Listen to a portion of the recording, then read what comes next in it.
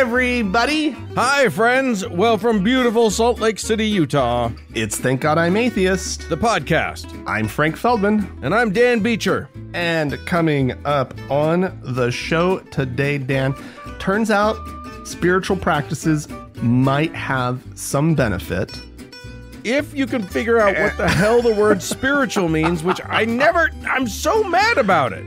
I love that that's your public-facing take on the word spiritual. Because I just heard you talk about what it is. You heard me talk about what they define it as. Oh, okay. All which right. is fine. Okay, then we'll just use that. Anyway, what they're talking about is like yoga, meditation, that sort of thing. And we're going to talk about that. But why does that have to be spiritual? Why can't that just be helpful? Why can't that just be psychologically useful? What the hell does spirit have to do with anything? Oh, golly gee. Okay, because anyway, we'll get to it. Well, all right. Fine. I will rant later. But first, we need to get to some news from the week, Dan. Yeah. So I've got the story of a school librarian who is fighting back against those that would defame her online, this is a problem. This is happening right now in the United States on a mass scale where librarians in particular are being targeted for the not taking down books maybe that are in their library on certain topics that might have certain themes, LGBTQ materials, whatever, right? Man, can I just say that the queer community is ruining it for everybody? Well, anyway, so and so people will take to social media and and even worse, to be honest, they'll go after these librarians. And it's really ugly. And it's obviously not the way to go about seeking change. You know, you don't call and threaten or call names and whatnot. Well, anyway, Amanda Jones down in Louisiana, she's sick and tired of it. And so she's suing a couple of her defamers. She's taking them to court. It sounds like to me she's probably got a pretty good case because they're lying. These people are getting online and they're saying things that just are not true. And then it hurts her reputation, right? Like these words do have consequences. And they picked on the wrong person, right? Because she's also the president of the Louisiana Association of School Librarians.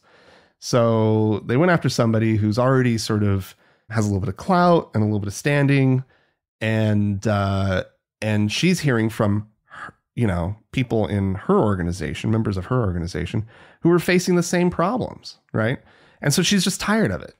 And she says, I've had enough for everybody. Nobody stands up to these people. They just say what they want, and there are no repercussions, and they ruin people's reputations, and there are no consequences. And so good on her. For Christ's sake, this is what people need to start doing. Like these lies that people tell online have real consequences. And until there are consequences for them, right, then they're just going to keep doing it because these platforms won't police it. They absolutely flat refuse. So take it to the courts. And so I'm super stoked. There's actually a GoFundMe to support her. It's easy enough to find. Jones Librarian, I think, was all I had to type in. Louisiana, and I found it. If anybody's interested, it's probably a pretty good cause to support. So that's going on. You can't call someone a pedophile or a groomer. Yeah. Right? Oh, God. Just because they're like, no, I support, free speech and freedom of thought and these books are not pornographic. Yeah, this is what we need to be watching out for. Is these people are they're trying to ban books, but they are calling members of the queer community, members of the LGBTQIA community, pedophiles. I'm not gonna. When I was listening to different audio from the week to figure out what to play this week, I decided not to play this one. But there was a preacher literally saying that all gay people, all gay men are pedophiles, and every time a kid is raped, they become gay. That's how extreme my God. they're getting. Well, so my next story, I'm gonna continue with the book theme. Lots of school districts around the country are getting back into that book banning. It's It's whether fun. it's Steve It's fun to Bannon or do. Book Bannon, there's no good Bannons anymore. Anyway, so I'm going to tell us about the Keller Independent School District outside of Fort Worth, Texas. Mm-hmm. And they had a running list of books that sort of community members thought were inappropriate for children. Oh, And they had been sort of, working through this list or whatever. And then right before school started, they just decided to pull all of the books, just all of them. They sent it out every school. There's no books left? Like, I'm confused. No. All of the books that were on this list. On the list. Okay.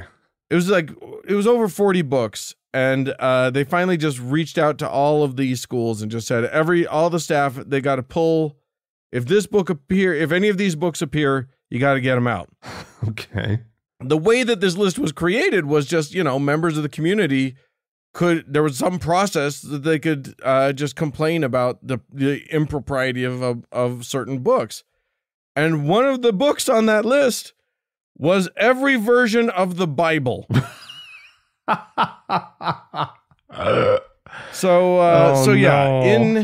In Texas, briefly, there was a moment where the Bible was banned in schools, not by us, but rather by the the conservative right. Yeah.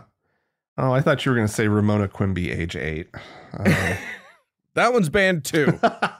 She is very clearly a lesbian. Oh, and well, yeah.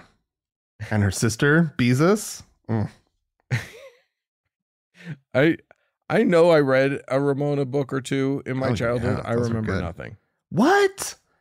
Oh my God. I remember it all. They were so good. Loved those books. Yeah. All right. Well, Dan, I've got another story about Is it more books? No, it's schools. Okay. In this case, school sports, high school athletics here in Utah.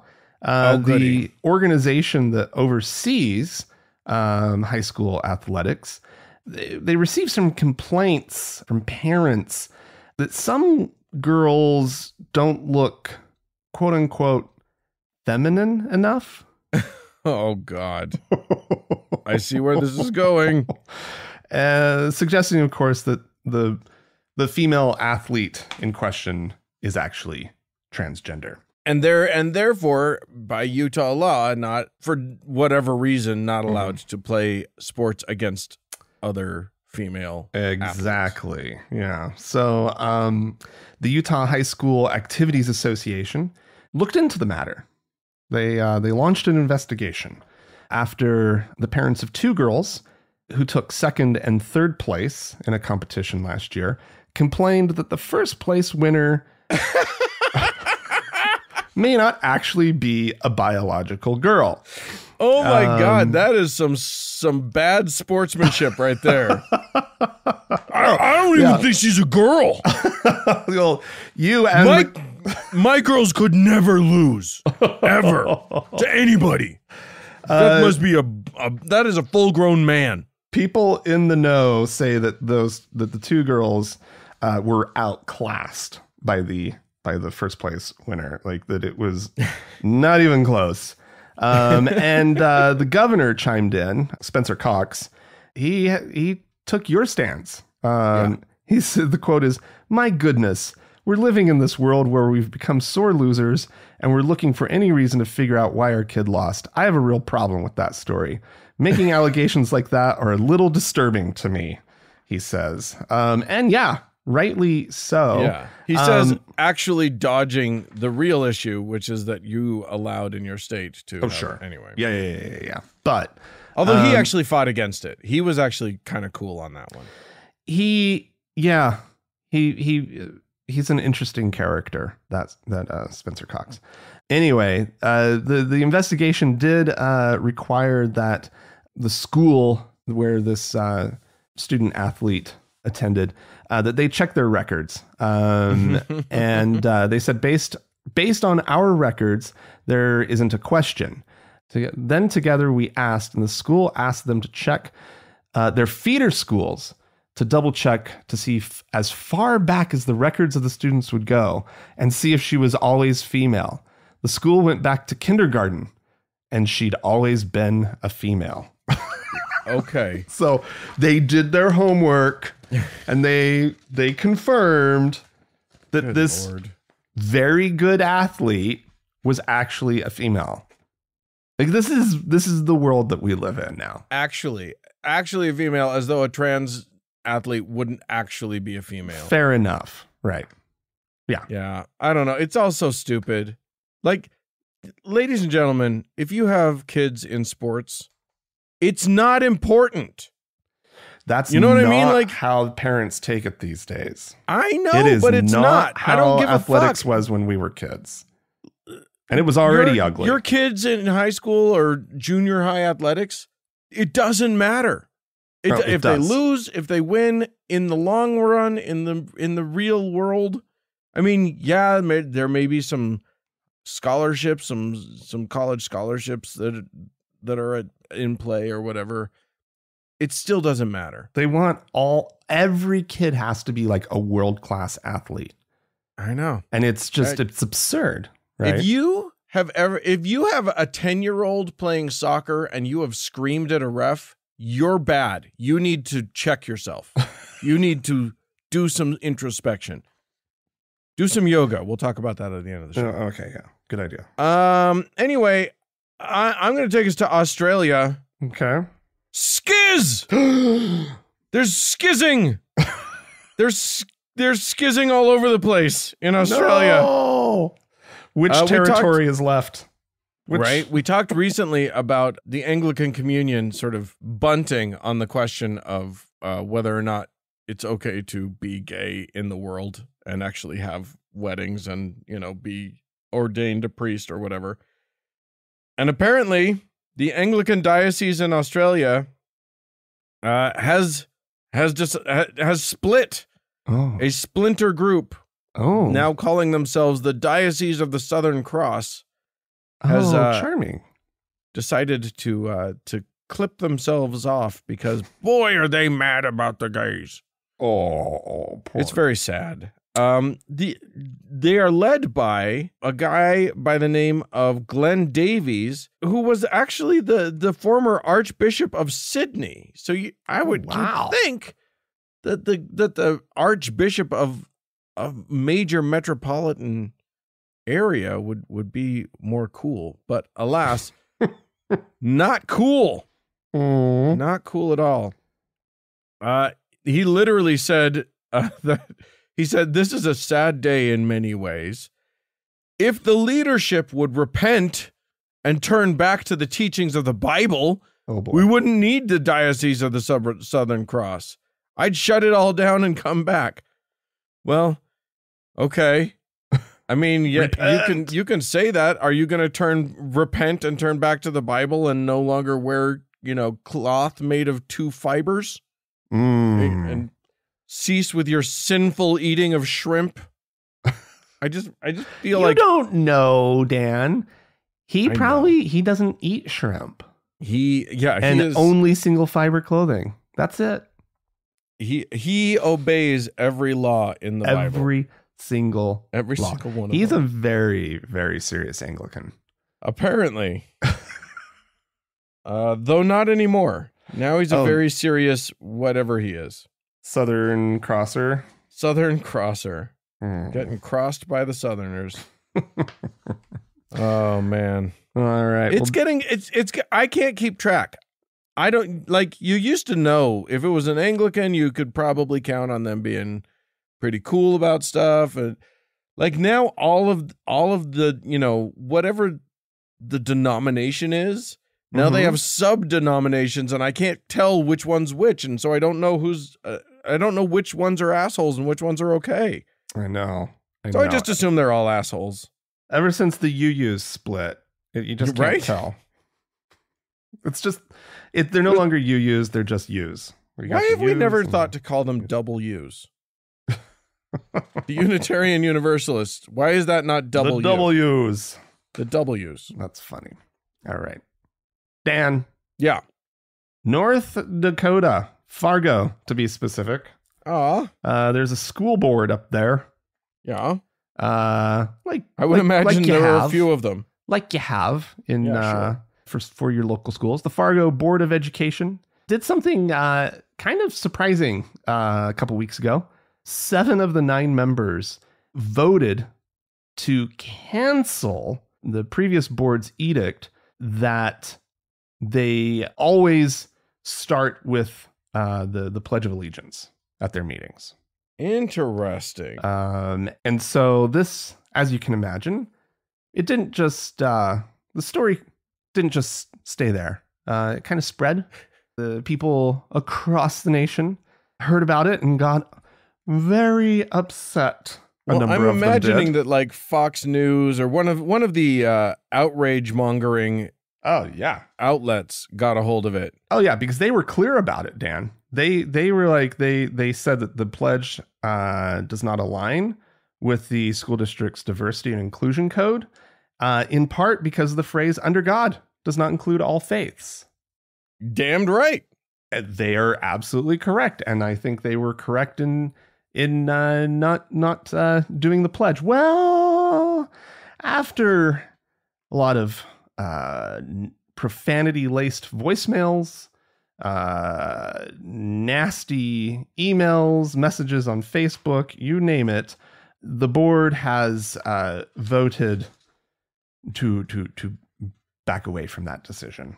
Oh my God. It's just, they were literally just intimidated out of their convictions. Well, yeah. And also, apparently there is some new legislation that's been proposed that would require public schools and governing bodies to administer the pledge at meetings. Administer. It makes it sound like it's like a drug. Yeah. You have to take. No, it must be, yeah, I guess recited would be more appropriate. It's such a creepy thing to do anyway. I'm sure all of our foreign listeners, all of our non-American listeners recognize that it is just the creepiest thing that we do in this country to make our children pledge their allegiance. It just sounds Nazi-ish. The birth of it is from that era. Yeah. Right. And in fact, initially, American school kids gave the Nazi salute. It wasn't called that, but the Nazi salute. That's true. They held their hand their out, arm outstretched in front of them. Along come the Nazis, and well, we promptly changed that. But nonetheless, there was one dissenting vote. They let's see, from Nyamal Day. She's a refugee who fled war-torn Sudan, and she refused to vote for it. She voted no, and she at the meeting she played a voicemail that had been left for her from a man who called her a slave, a racist, and a Nazi. Wow, and that's 3 very different things. When you're compiling your list of things you're calling someone to insult them, those are disparate ideas. Nah, if it's offensive sounding, you throw it in. Just throw it out. You just throw it in. Yeah. So she said that reversing the decision would be giving into hate. Correct. And she was correct. She was absolutely correct about that. She says, we won't be rewarding our children or students in our district for acting in this way, but we know that this moment will pass. Let's get back to the work that we are elected to do, and that is to find a solution to our teacher shortages, et cetera, et cetera, et cetera. She goes on. Another board member who reluctantly voted, but he did vote to reverse their decision. He said that the angry messages that he received, he figures less than 20% of them came from Fargo. Right. And he acknowledged that his vote to bring back the pledge was influenced by people that he does not represent. And he says, but I hope you'll forgive me because I truly believe it is in our best interest of our schools to do so.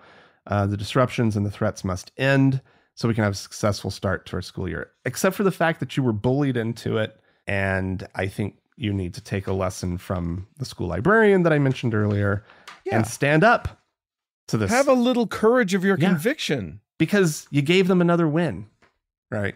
And they're just they're emboldened and empowered. Yeah, you sent the message that bullying works. Yeah. And I know that it's got to be scary, right? To start getting calls like that. Yeah, I mean, especially when you, like, what you signed up for was to be on the school board of a small little area. You know what I mean? Like, yeah, I get that. But, like, at the same time, like, you made the right decision. Now, the one thing that I guess they could say is whether or not we start our meetings with the pledge, that's probably not our issue that we're here to address. Yeah. And so, but I still think this whole thing of, like, we're in a really rough time. And there's never been a time where public officials who made a controversial decision didn't get nasty phone calls, right? But now, thanks to the internet, the phone, they did. Fine, thanks, Dan, for clearing that up. No, but thanks to obviously this era of Fox News and the internet and the way that news spreads. I mean, this would have been a regional issue. It would have just, you know, that crazy school board that decided to not say the Pledge of Allegiance. That decided to actually honor all of their students instead of just the few that were Christian. Right. Exactly. So, well, there you go. Speaking of not honoring, I'm gonna close us out with a story. About a year and a half ago, we told a story that that we kind of labeled good news ? Okay. It was like I think we were still very skeptical, but it sounded like maybe somebody's doing the right thing here, and that was that the U.S. branch of the Jesuits had decided that they were going to own up to a huge, horrible thing that they had done, which was back in the 1830s.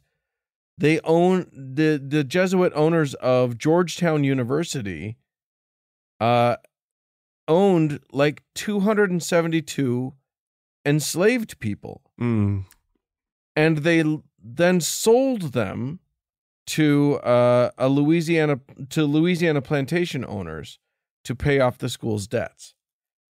Now, yes, that is a bad thing to do. Enslaving people and trading in slaves is awful.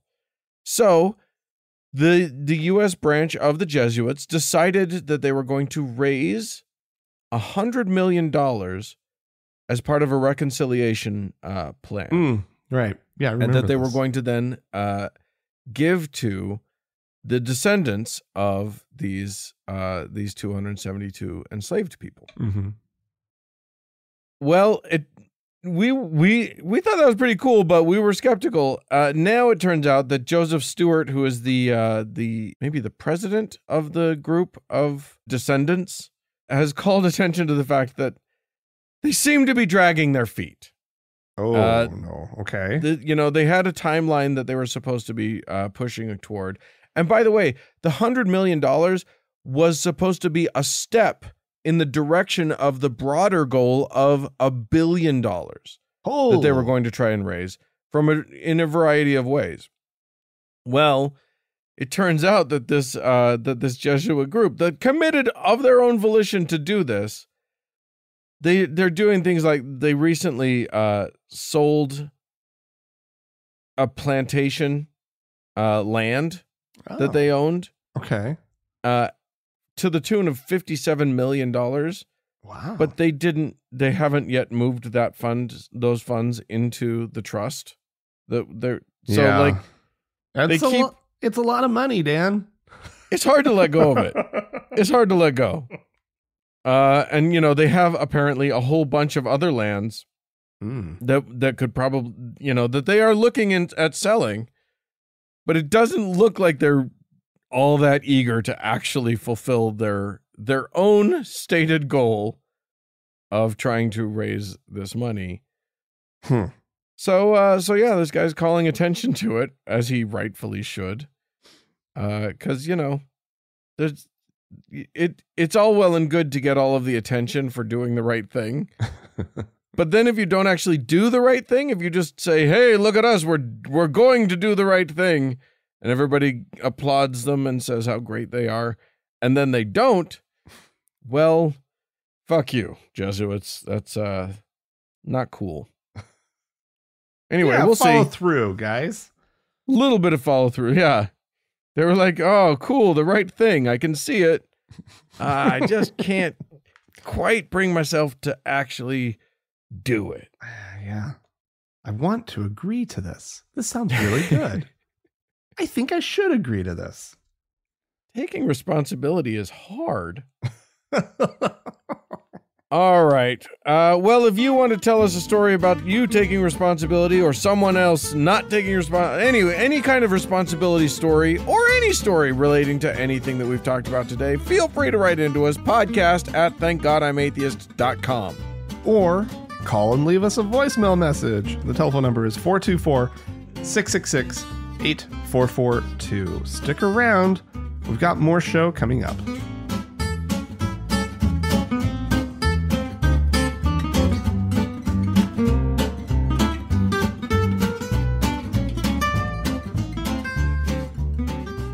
Well, Frank. Dan! We've been talking about how, you know, we talk a lot on this show lately about how the Christian nationalists are really making a push to take over, and they're saying all of the quiet parts out loud.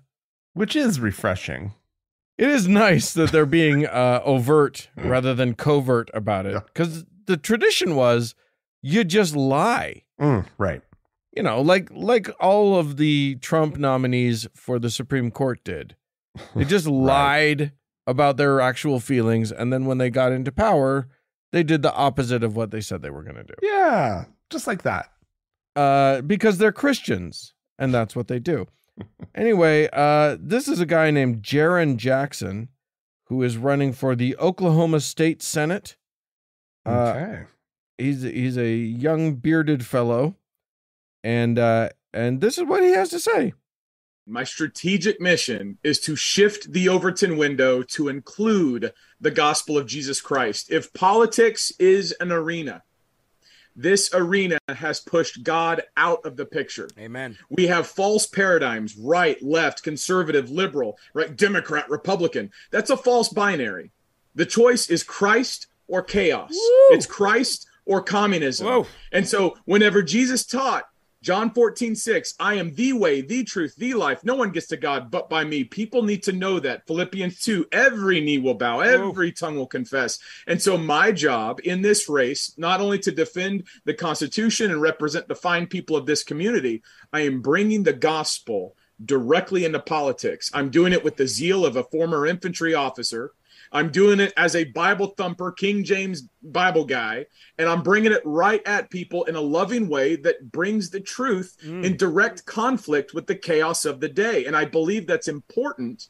Jesus taught in John 17:17, sanctify them by thy truth. Thy word is truth. People need to know the scriptures. People need to know about Jesus. And there's too many people that have designed our political discourse to push God to the side. My job is to bring him right through the front door.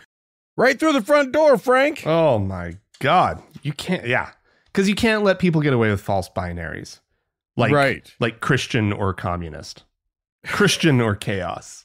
Right? Yeah. Christian or chaos, that's a true binary, unlike Republican and Democrat. I love that he literally talked about moving the Overton window. Like, this is what they're like. This was always their quiet goal on the right, to push the Overton window. For those of you who don't know, is like basically there's this proposed window where on one extreme of one far side of it is what is considered extreme right politics, and on the other far side is extreme left politics. And what's been happening in this country is a concerted effort, a successful concerted effort, to push what is considered far right and what is considered far left to the right as far as they can. So what is in other parts of the world, in Europe, what would be the things that are considered extreme left in this country are center right, or are at least center. That might be a little bit of a stretch, but yeah. Well, the Democratic Party would be considered center right. That might be a little more fair. Yeah. And then what's considered extreme left in this country is just barely left of center in a lot of places, because they've been moving that Overton window. But again, they didn't say it out loud. They didn't actually spell it out. They just kind of secretly talked about it behind closed doors. But now they're just overtly saying that, we got to get Jesus in. Yeah. So that's what's happening in our country. Good stuff. Oy, oy, oy. For sure. So speaking of what's happening, we had a little bit of correspondence. Robert wrote into us to say, hey, listening to the podcast, I have seen Hamilton. You remember we talked about the church that put on the illegal show, the illegal Hamilton production. Mm-hmm. I have seen Hamilton. I do live in NYC after all, but haven't seen iterations of it. Except for in my second COVID's fever dreams, I definitely watched Ham-Mouston, because there are no cats in America and the streets are made of cheese. Oh, wow. Thanks for putting that little fever nugget into my brain. It was delightful. So that sounds wonderful. There you go. Yeah. I'll take an all rodent version of. I could see rapping a Hamilton Jefferson rap battle done by mice. I like it. I like the idea. Well, I mean, it would fall probably into parody. You might actually be able to get away with something. Yeah, there you go. That's fair use right there. Yeah, possibly. Yeah, possibly. Don't take theater law advice from a podcast. Not this one for sure. Not anyone. Yeah. Anyway, you know what? Can I just take a moment to say that the things are weird in this country. Times are tough, but I'd like to encourage people, if they can, to patronize our show. If it's only if you can. This is a pay what you want situation. But if our show is of value to you, we encourage you to go to thankgodimatheist.com and to find the support tab and just choose whatever you can kick in. Yeah. It's just a nice thing to do. It's been everybody's kids are getting into school now, and it's a crazy time of year. So I understand when we have a lag in our giving, but maybe you've been thinking about it for a bit. Now would be a great time to go ahead and pause the show, go to our website, click on the things. Please don't wait till the end of the show. Don't wait. Why would you wait? You're going to forget. You have been forgetting for weeks now. You've been meaning to do it. Just pause the show. Oh, good Lord. Get your credit card out. Anyway, we do have one person to thank. We do indeed, Dan, our top donor, our Lord and Savior, Davis. Stick around. There's more show coming up.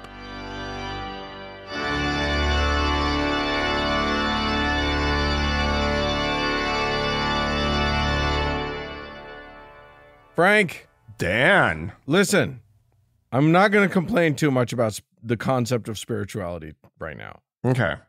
I am just going to say that for the sake of argument, we're going to say that practices that are centering, that are helpful to the self, things like meditation, things like yoga, things like just outdoor time, Sure. Things that feed the soul. I see, this is my problem. I don't believe in a soul. I have no idea what you mean. Spirit, soul, whatever, fine. Things that I think why is it so hard to just refer to this stuff as like things that are psychologically beneficial to the self? Right. I don't know. Anyway, because it's easier. It's a word that we all kind of get what people mean by it. I swear to God, we don't.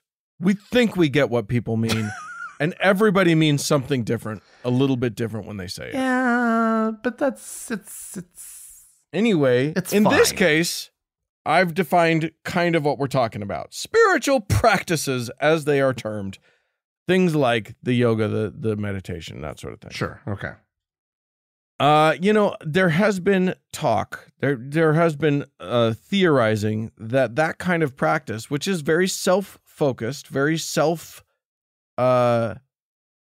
it is about the self. And some people have thought that was maybe that those kinds of practices would lead to self-focus in the world, selfishness, you know what I mean? Like a disengagement from civic duties or from political engagement, that sort of thing. Well, some new studies have come out, including from a couple places. The Journal for the Scientific Study of Religion is where they were published, and they have found that this is not the case. What? That spiritual practices lead to greater community engagement, even among the religious. Oh. So if you consider yourself religious, but not very spiritual, that's one thing. So what they looked at really was just the concept of how spiritual do you self-report? Okay. All right. There's an interesting anomaly in this. So when they ask questions like, how important is it for you to contribute to the greater good in the world? Okay. And the respondents have already labeled themselves either very spiritual, moderately spiritual, slightly spiritual, or not at all spiritual. Now, those who label themselves very spiritual, apparently it's very important for them to contribute to the greater good in the world. And it goes down from there. And there are other questions, things like, how important is it for you to donate to causes or organizations? Or do you always vote? And the really interesting thing is that and this is a consistent pattern across these things. Those who are very spiritual are the highest or most, they respond that it's most important or whatever. And it goes down from there. Very spiritual, then it goes down a ways, so like, for instance, on the how important is it for you to contribute to the greater good in the world, which is kind of what does that even mean? But, people But if you understand what the word spiritual means, you also understand what that is. I guess so. Sure. I don't know, Dan. The more you go on with this, the less convinced I am of it. But keep going, and we can talk about that. This connection, right? Oh, okay. I think there's a sort of that woo-ness that people, you know what I mean, right? Sure. The yogi types, they get a little wooey. But that's also the same kind of person who would want to contribute to the greater good already. Well, maybe. Right? Yeah, sure. Why isn't the conclusion that people who do want to contribute to the greater good seek out spiritual practices like yoga? That can be the conclusion. We're talking about a correlation here, not a causation. Yeah, okay. But so one of the things I wanted to get to though was this. I'm gonna switch to this question. How important is it for you to donate to causes or organizations? Those who claimed who said they were very spiritual, 44% responded very important. Those who said they were moderately spiritual, 25%. Those who said they were slightly spiritual, it drops all the way down to 14%. Okay. But then those who said not at all spiritual, apparently the Dan Beechers of the world, it bumps back up again. What? To 19%. Oh. And that is consistent on every one of these. It goes down consistently, very spiritual, moderately spiritual, slightly spiritual. Uh-huh. And then when you get to not at all spiritual, it bumps back up a little bit. That's bizarro. I just think that that's what it is. It's people like me who, like, I don't consider myself spiritual because that word feels meaningless to me, but I'm very connected. I'm very engaged. I give, I vote, I donate, I give my time. Yeah. And I think that, but also I will say this, I have practices that are important to me that other people would term spiritual practices. Mm. I just don't call them that. So I don't know. I don't know how to explain that little. I just think it's fascinating that it is consistent across all of these metrics, all of these questions, that it goes down, down, down, up. Very spiritual, down to moderately, down to slightly, and then boop, bumps up when you say not at all spiritual. That's very interesting. I think that's our listeners. I think a lot of our listeners would respond to not at all spiritual, but are also engaged, civic-minded humans. Yeah. That makes sense. That makes sense to me. That's who. Yeah, and I'm not saying that we're.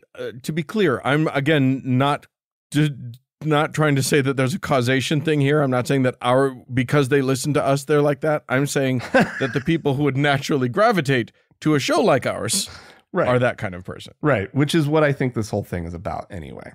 Yeah, it's about, if you're already a civic-minded type of person, you probably have a deep connection to your fellow person. I think part of the thing is that, like, the people who are doing these quote unquote spiritual practices care.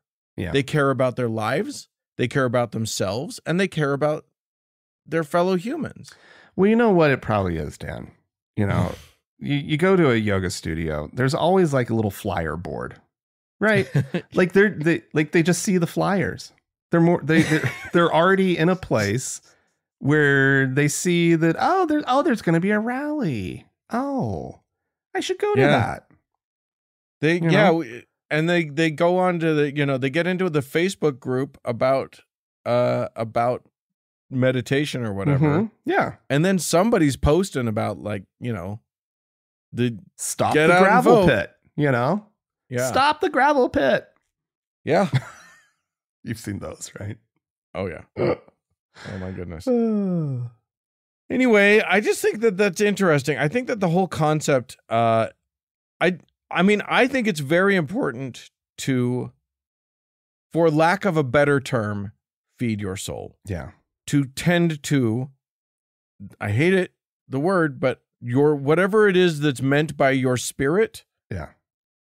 It's important to tend to it. Well, this is what somebody needs to do. Somebody needs to actually do the study that takes people who are not very spiritual and who are also not very engaged civically and put them into some sort of yoga practice, right? Yeah. They go into the yoga studio. They sort of don all the trappings of one of these people, right?